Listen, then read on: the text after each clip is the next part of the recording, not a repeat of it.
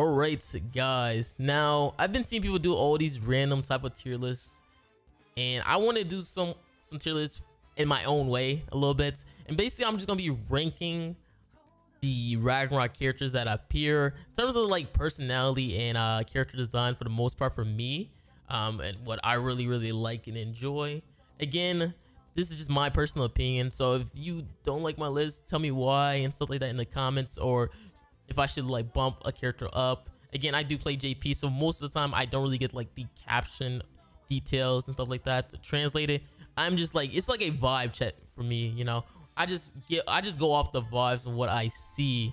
So I'm just gonna be ranking these characters. I'm gonna try to go as fast as possible, because the last time I recorded this I probably went a little bit too long with like explain my characters.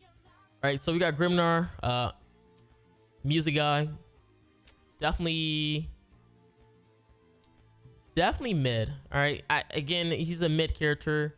I love his music taste and all that good stuff, but again, don't really pay attention too much in the story. You have Scotty, don't really say too much, but I really enjoy her character design throughout the story. Like the mid is just me just caring about the character design and stuff like that, or maybe just the personality, just in the mid. All right, you got Freyr, definitely amazing. You got the big boo waifu, amazing design, amazing character, definitely nice. You have this, one of the elf girls, definitely amazing. I really do enjoy her design and character when appearing in a new story. That's just me. Fenrir, god tier character. I really enjoyed him in the Ragnarok story with him and Bond. Kind of had like a student slash teacher relationship, and you can really feel that in that story with Ragnarok Bond. I feel like with Ragnarok Bond, that's where Ragnarok story took a step ahead in terms of like the story, because at the beginning it felt like it was really lacking. That's just my opinion. It felt like it was really lacking, but when that Ragnarok Bond story appeared, that's where you see the story gets a little bit better, you know. Tyr, amazing character, but he only appears like a couple of seconds for the most part, but he has amazing character design for me. Like his design is so good that I gotta put this man in amazing. All right, we got Brunhild. Brunhild to me just feel like an okay character, but I'll put her in mid because she looks really good. Like I just feel like when I look at Brunhild, she just feels so basic to me, you know. I don't know, she just has like the basic look, basic design, like a regular princess knight or whatever.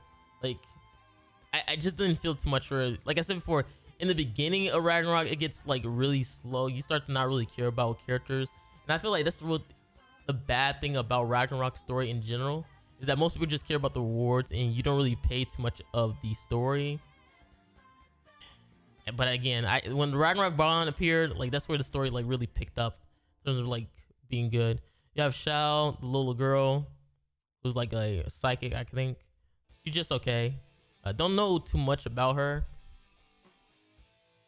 but in terms of like personality stuff, when I see in the game, kind of trash. Freyr, probably mid for me. I don't really like his design too much. I mean, people do really love his design, but me, it's okay. Personality okay as well, so I just put him in the mid because I do really like enjoy his character design more so than others. You have Thonar, which is the female Thor. She doesn't have a yellow form, so I'll probably say she's trash. Again, I'm waiting for that yellow form. I'm waiting for the hammer form where she gets like yellow hair, turns Super Saiyan, and that's where I can really judge Thonar.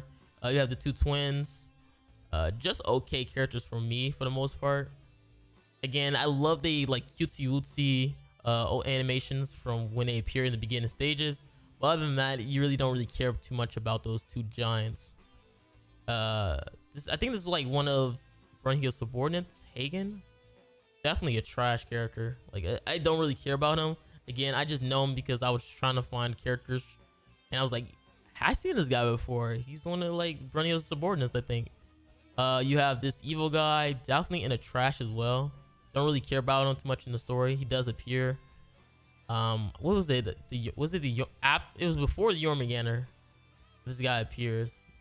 Megilda, definitely a god tier personality. Like I said before, with the Ragnarok story, you definitely just feel the emotions from Megilda. Like, she has so much personality. Or maybe I'm just a sucker for her trope, which is like the cutesy wootsy psycho killer type of female girl. What is it, like Yanere or something like that? That's the trope. Definitely really love it. All right, definitely really. Sigurd. Sigurd, I started to appreciate Sigurd, even though I think he has a basic protagonist face. I really start to like Sigurd, especially when he has like that dragonflight. I really start to like him, and he does have a really cool design. So I'll probably put him in amazing for me. Again, I would put Brunio in amazing, but I just feel like I don't know too much about her.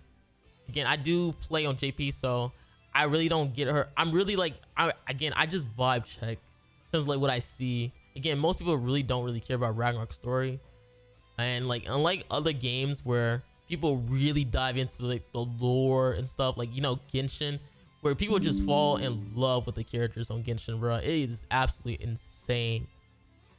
And Jormungandr god tier.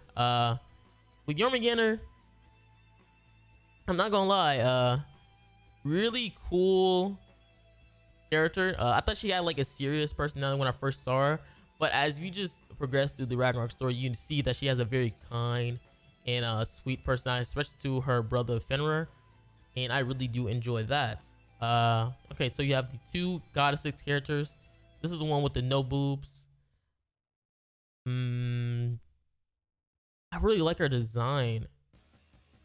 I guess I'll put her in mid. I really like her design, and I'll probably put the other one in the amazing one. I like her design way more because it's like a contrast from what it looks like. You know, you have this sweet nerdy one. I don't know, maybe because her glasses, you know, I'm ranking her up so high.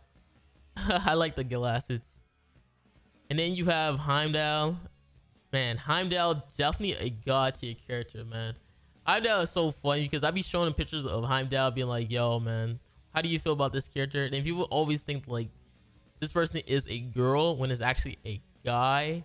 Definitely competition for Gother and Glocks in terms of like the guys who look so cute that you would think they would be a female, but they're actually a guy. Can't wait for him to be an actual unit. He looked like he has a very important part in the story, so I feel like he will probably get a unit. And when that day happens, I'm definitely 6'6". Marked, yo, mark that down. What I said, man. Clip it if you want to, man. When he comes out as a unit, I'm definitely 6'6" in him, just because how good he looks. For me personally. And you have the other elf girl, definitely just okay for me. Like, this little elf girl who King and them pretty much like each other. I think looks like they like each other, or he attracted to her. I forget which one it is, but you know, she has a cool, I like her design, but I don't know, I want to put her in mid, man, because I don't know, I like her design a lot. Personality is there, of course, and I feel like this might be a solid list for me personally. Again, you guys can rank who you think should be in like a god tier and stuff for yourself. I'm pretty sure people are gonna be like, yo, Frazier should definitely be in a god tier, because people would just like literally craving the booba lady from the trailer. They were like, can she please be a unit? But we got her brother Freyr instead, which people do like his design as well. They gave him like a, what was that, was it King Arthur? No, it's like, is it Arthur? I forget who. It's like that the golden guy, right? That people say they remind him of the swords and stuff. Is it Arthur? I forget this name from Fate. All right, but yeah, guys, this is pretty much my list on me ranking characters that I like throughout the story. Again, some of these characters you really just see like once in a couple of times. I try to get the characters that at least feel like they really are important in some part of the story. I think I'm missing one person, like that that guy who looks like freaking Kratos with the face paint, that giant. I think that's the only person I'm really missing, but I feel like this is a solid list for me personally. Again, hopefully they still improve upon the Ragnarok story in terms of like the characters that they will give personalities to, because I feel like the thing with this is that we just don't love the characters as much as we would like to, you know. We just don't love them as much as we'd like to. But hopefully you guys enjoyed this video. Just really guys, and I'm out. Peace.